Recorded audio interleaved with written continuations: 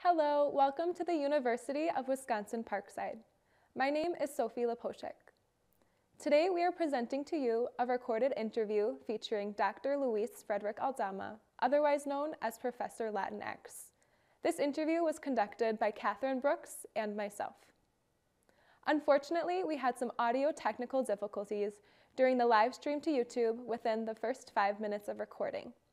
Throughout the remainder of the recording, you will be able to enjoy a clean audio. We sincerely apologize for this inconvenience, and we hope that you stay with us until the end of the recording. Thank you.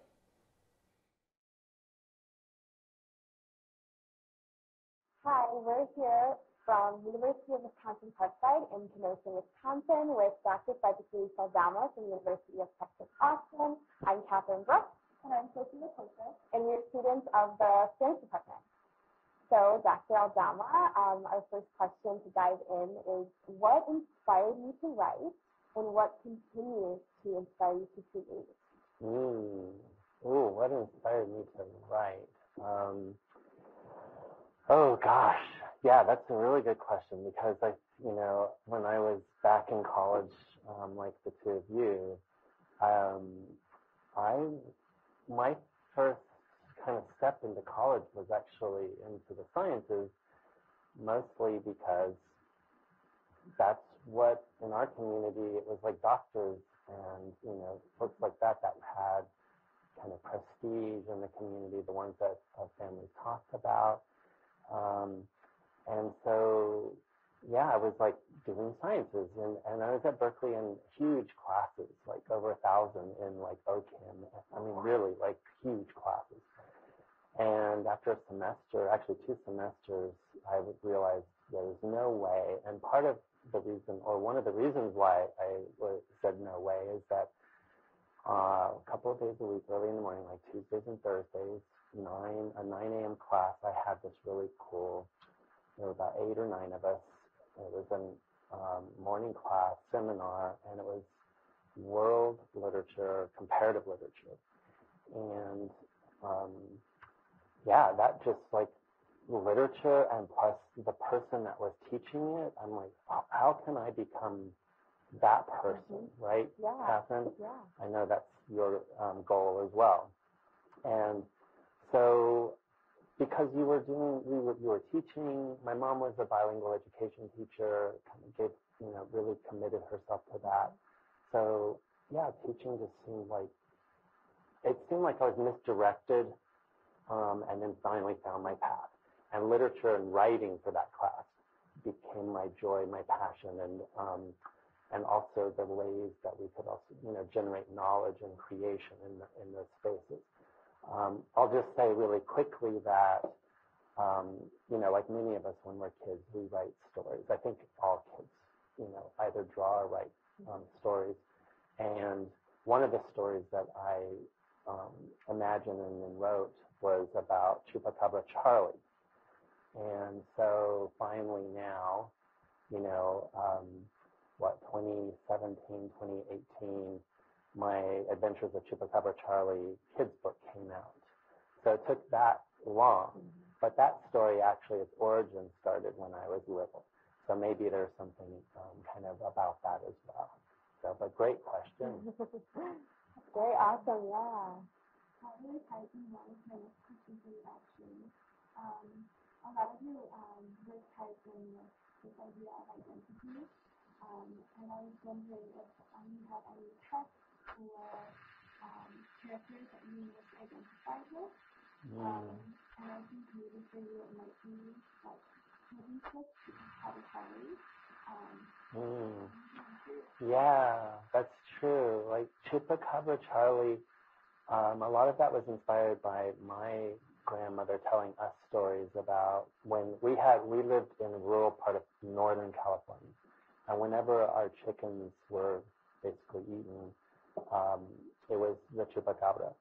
And so, and for those of our listeners and viewers that don't know, the chupacabra is like, well, actually, there's a chupacabra right now on Netflix. It's in this show called The Imperfects, and Juan turns into a chupacabra. But the chupacabra is, this kind of fangy little monster that it's basically literally kind of like goat sucker, and not a nice looking monster, kind of, hairless, spiny, back, all that stuff.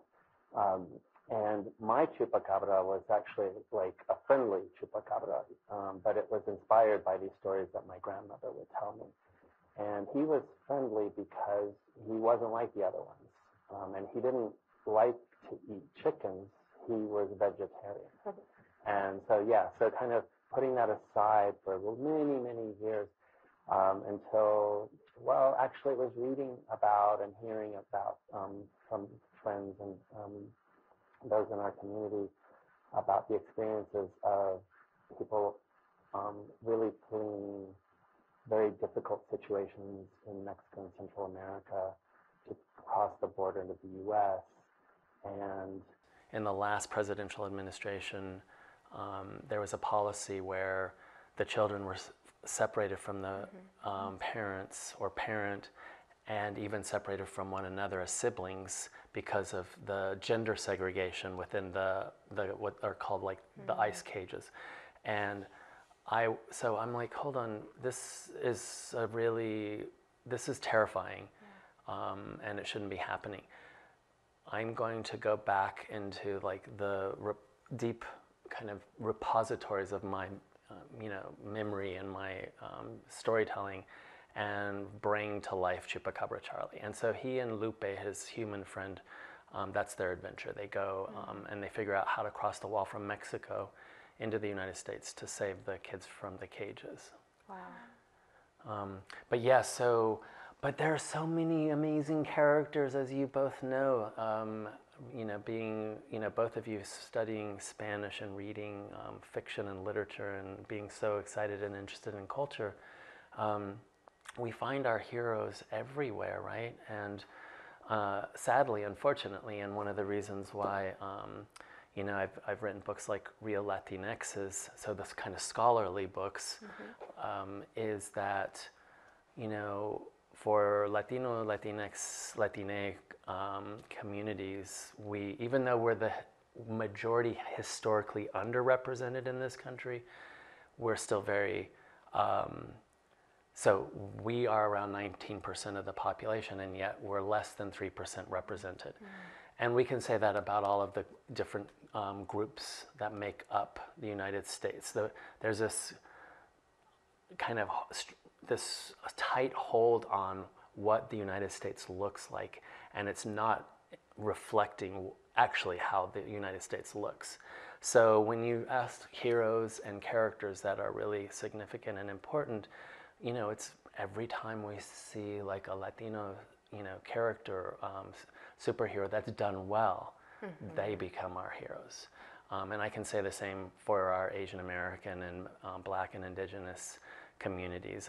Same thing, right? Hungry, hungry, hungry, because we're starved, starved, starved. Yes, I totally relate to everything, definitely.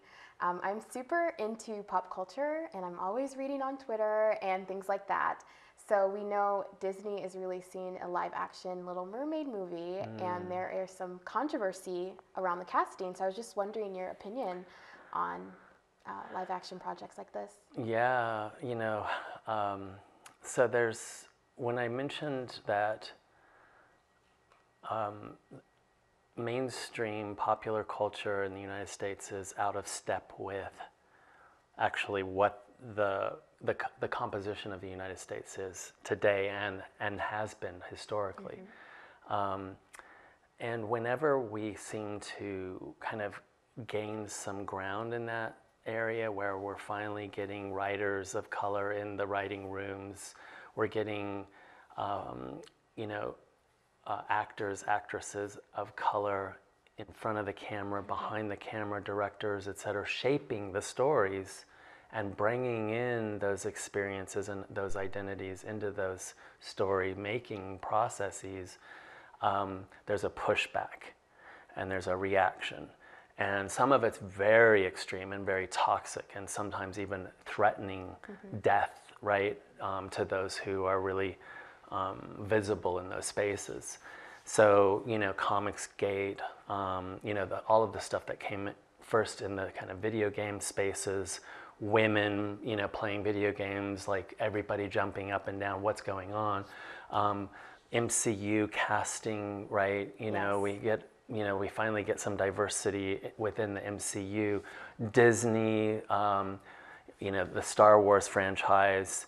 So anytime that we get a little bit of kind of space within this very controlled imaginary that has disallowed our presence, there's always going to be pushback and reaction.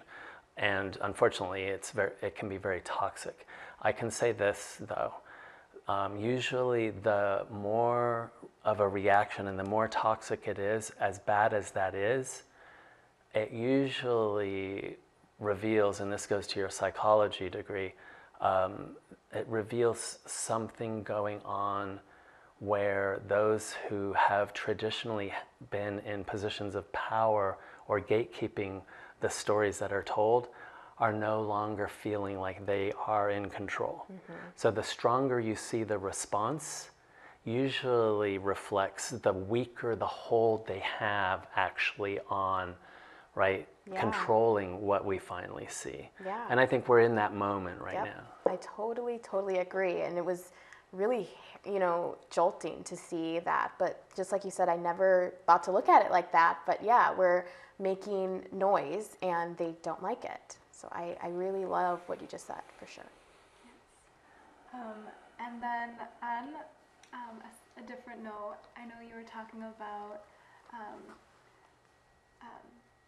a few things that connected with me from your book, Latinx.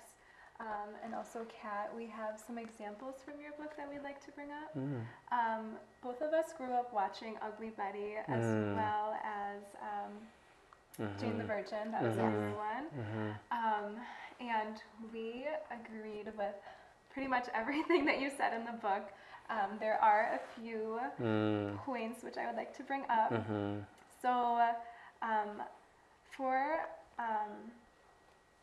something that I really recognized with, since they are comic, like a satire form of show, I noticed that the comedy wasn't like a generalized stereotype that people were overusing and just using to generalize a whole group of people. But I think that might be part of what you said, that both of these shows were originally written in Latin America, and they had producers, they had people in front of and behind the camera who were Latinx and who identified in this way. I know Kat has few more things to say about Ugly Betty than I do, but those were a few of the shows that we really identified with and that we enjoyed watching when we were. So I'm glad you brought up Ugly Betty and Jane the Virgin. So I think I was a little hard on Ugly Betty, maybe, right? Maybe, because I think I call it a Cinderella story. Yeah, I was going to bring that up. And then, right, the whole, it ends with her not exactly kissing the guy under what Nelson's column there, in London, but the white guy, that is. But I mean, yeah, she gets the white boss, the owner, right? And I have since become a little more generous with the show, and let me explain why. Maybe it's because I love America Ferrera, and I finally got to interview her, and that was a really important show for her. And talking to her about it, and she was at USC at the time and she got the call for Ugly Betty. She was still trying to juggle her launch of her film, her media sort of what became this incredible career, with going to college, and she finally had to put college on hold to do Ugly Betty for all of those seasons. And it put her in a place, materially where she today can produce shows like Hintified, direct, important, other shows. I Am Not Your Mexican Daughter, and others that she's working on. And she did Superstore, which I love Superstore. Me too. Yeah. It's so smart, right? Yep. And so I still think the Ugly Betty, suffers from that kind of the brown girl kind of attaining success finally in and through the sort of white guy, right? But I think if we look on the other side of it, it was a really important place for America Ferrera, and it's gotten to her to places where now she can make a difference and open doors for others.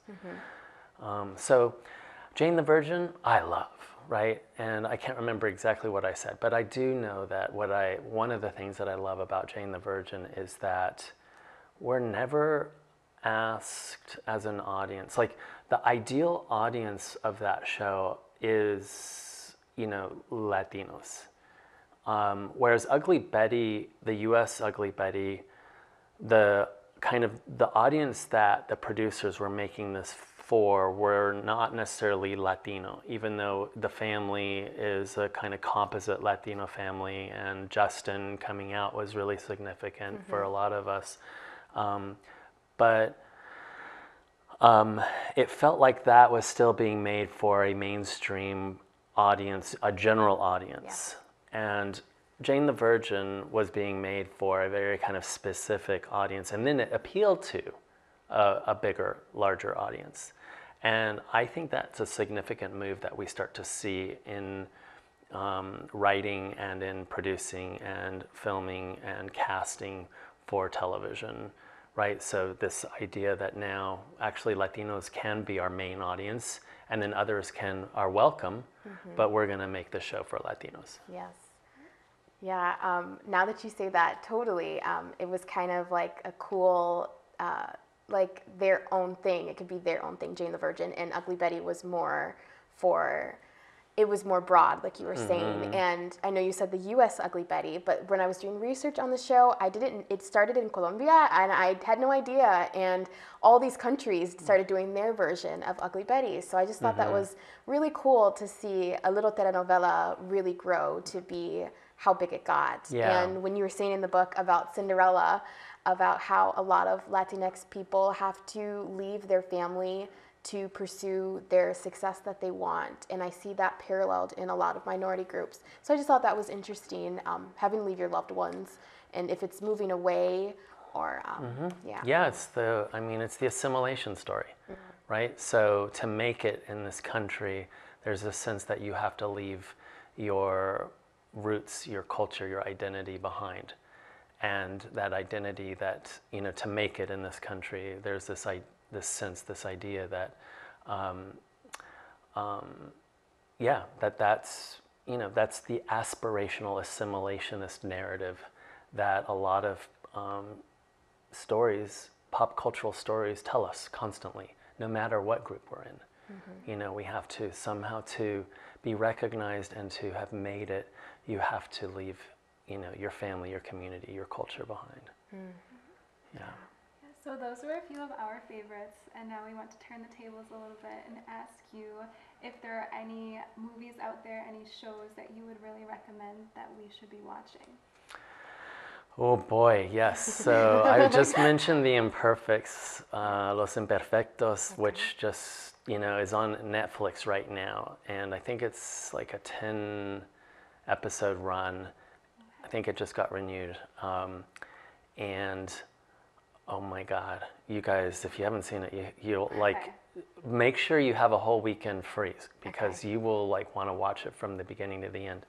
But there are these really, going back to the writers and smart writing, creating really interesting characters, complex, relatable. They've all been experimented on, these 3 protagonists. One of them is Juan, and he's a comic book creator, which is really awesome. Yeah. and an aspiring kind of, comic book creator, but he's, publishing these really cool comics. And after his mutation takes place through this experiment, when he gets angry, he turns into a chupacabra. And he learns to kind of control it, and the chupacabra comes out, or chupi, as his girlfriend calls him, when he's the chupacabra, to protect his loved ones, right? So yeah, I just love that we have written into what is basically a kind of a new mutant kind of X-Men, story, diversity. There's, Abby and Tilda as well, and Abby is South Asian American, and Tilda's white American, but a kind of, alternative, she's like a rocker for a band and stuff like that, and they all have their superpowers. But I love that they were thought to bring in the stories that we hear in many communities in Puerto Rico and in Central America, in the Southwest, like the chupacabras, right? And so writing that into this space in a really natural way, I think is really a remarkable moment in television, right? In platform streaming TV. But there's so many other shows, like Hintified, I think is a really great show. I love the reboot of Party of Five, which is all Latino. And it's not, in the original Party of Five, which was kind of my generation, the parents, I believe, were killed in a car crash. And here, the parents are deported because they don't have documents. So already right there, some really interesting tensions and ways that the story kind of wakes us to everyday realities that our community faces, where you have these mixed status families that are basically, forced back across the border or weren't able to cross the border, while some are here, some are there, and what that means in terms of still trying to hold family together. But gosh, yeah, I mean, one day at a time. And then, of course, a bunch of the superhero stuff. Like, I am a big fan of, the Miles Morales Into the Spider-Verse. And I just, the first time I saw that, I was in Columbus, and it was one of those where it was a kind of free ticket day, the launch of the Into the Spider-Verse. So it was all these black and brown families that had packed out the big cinema in Columbus, and it was like, it brought so much joy to everybody, and the kids playing, and like, up at the front of the screen, already being like Miles. And I think that, that was a remarkable kind of milestone for us as well. Coco, The Book of Life, all of these, right? So yeah, I talk about it in my latest book on Latinx TV, but I think we've moved from moments where we were like, oh my God, we have like one Latino this year in TV, to what I call a movement, a steadier stream, which allows us to see a greater range of representation. Yeah, I love the moment versus the movement. I really love that. There were 2 projects released this summer on HBO Max that I enjoyed, but I'm curious to hear what you think. So the first is the Gordita Chronicles. So yeah, there's a mix of reviews about that show. So I was just curious. Okay, so I know I'm supposed to be Professor Latinx and have watched all of the stuff that comes out. It came and went like so fast that I didn't get a chance to even like for 2 seconds take a look at it.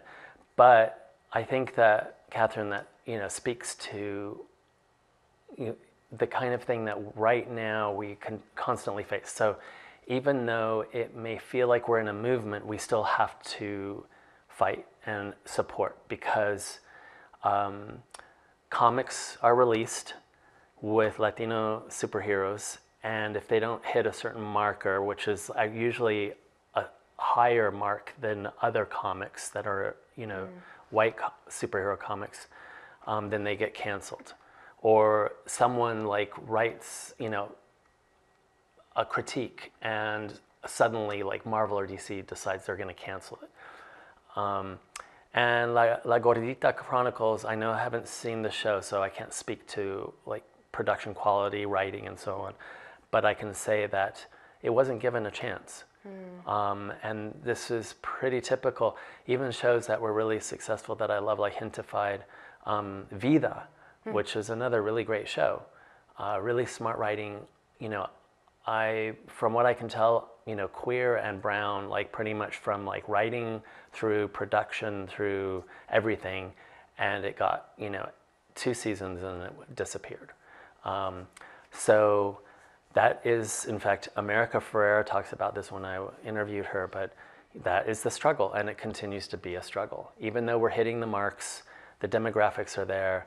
It's our families that are going to the movies. It's our families that are taking our bigger families to the movies and making box office, hits. And yet, there's still this very quick way that producers react, and then pull and cancel. And what was the other show? So the other project was the remake of Father of the Bride with the Cuban family with Gloria Estefan. Well, what did you think of? Did you see it? I did. I did see what's your take? I enjoyed it. I enjoyed it, but there were some things where I was like, okay, they have to add that, or I could tell. It's interesting, especially after reading your book. It's like, okay, who was in the writing room for this part? Was it someone Latinx, or was it a white person? Yeah. So it's just interesting watching. Yeah, so that's the question. I think those hesitations that you have are valid, and those are the hesitations where we need to enter into whatever story space we're engaged with, and interrogate and ask. And the reason is that what ends up happening is, well, would you say that that's a ultimately fairly conservative story? Like, what is the plot of Father of the Bride? So his precious daughter, is being married. He does not want her to get married, leave home. So I would say it's pretty conservative. Pretty conservative. And then how does it end? So it ends with him finally accepting his new son and everyone happily ever after. Right. Okay. So, one of the things that I think it's worth us thinking about in our engagement with popular culture is it good enough to have a brown or Latino or black actor who's basically there in kind of phenotype only, in skin color only,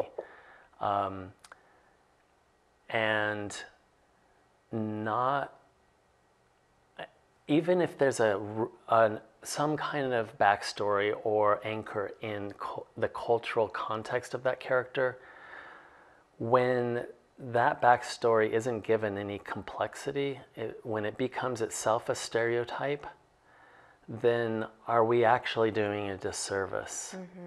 And so it's color conscious casting, because we're saying, okay, look, we're putting a Latino or a black actor in front of the camera, but is it color conscious writing?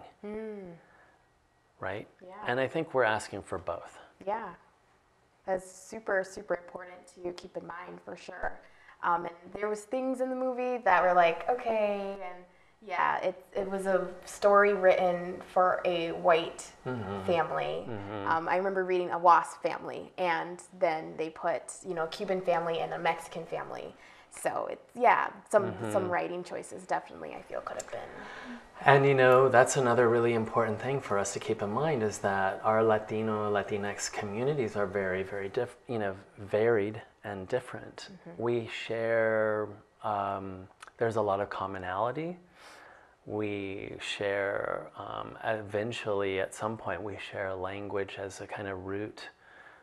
We can say that maybe we share comunidad, food, a kind of sensibility, but there are different political histories to the different ways that we've been treated in this country, generationally, and also treated as immigrants, if that's the case.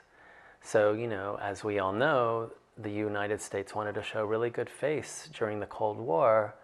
So, you know, with Cubans touching soil in Florida, there was a kind of open arm. There was the kind of Peter Pan moment, all of that stuff, where if you made it out of Cuba, we were going to accept you.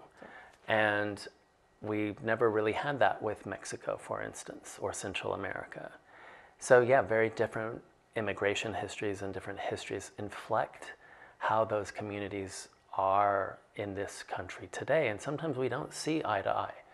You know, I have had lots of arguments with Cuban Latinos in Miami because they don't have the same historical, social, political experience that me and my communities and families have in the Southwest. So yeah, that's an important thing too. So writers in that writing room need to be aware of that. Yeah. Andy Garcia has never really been cast as more than a kind of very light-skinned, you know, Latino, usually Cuban, never really kind of involved in the same kinds of politics that, you know, a story set in Texas or California, and a Latino family kind of dealing with stuff there. Yeah, for sure. Yeah. All right, so the next question that we have is geared towards your work with comics rather, sorry about that. And there's a new Marvel movie out starring America Chavez, and we are really curious. I watched it with my sister, and I know that Kat is a huge Marvel fan, so we're wondering what your perception of this movie is, how the representation is in the movie. So this is Doctor Strange and the Multiverse of Madness. Yes. Okay, so gosh, I have some stuff to say. It's not necessarily positive. Okay. But are you guys? Because I don't want to crush anybody here. No. I'm very Sophie, open. tell me, what did you think about it? I thought, from my perspective, that it was good representation. I thought that she was given, I think in general, if you compare her to like Captain America, for example, like her powers and just baseline, what she can do as a superhero are very powerful, right? So that was my major takeaway. But I am curious. I know I am very, after reading your works, I'm very critical. Yep. So I'm curious. Yeah, it's good to be both, right? So maybe a kind of eyes wide open, critical optimism, right? Right. So yeah, I love that she's bilingual, and I also love that it's kind of framed, you know, in and around. The whole narrative is framed in and around, you know, Doctor Strange and America, and really like, you know, saving the multiverse. I love that she can punch through kind of the dimensions,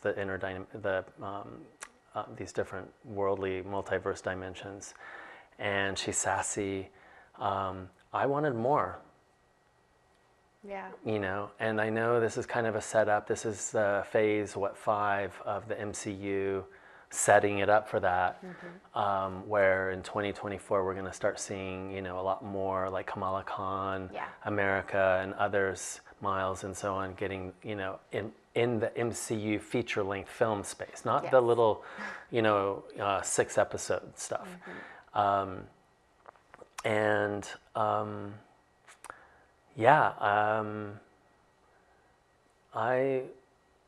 guess that was it. I wanted more. It's not that I want less of Doctor Strange and I want more of America Chavez. And honestly, I think that it would have been a better movie if they had done that. Yeah. I don't know. What do you think, Catherine? No, I totally agree, because they make us fall in love with her, but we are wanting more at the end. So I would have loved more of her backstory with her moms. So I just, there was the tiniest bit, and then they didn't really talk about it anymore. So I think I totally agree with your sentiment of less Dr. Strange and more America Chavez for sure. Yeah, and also, you know, in the America Chavez comics run, there are, you know, she's not just, like, I felt like there was too much CGI kind of big monster stuff.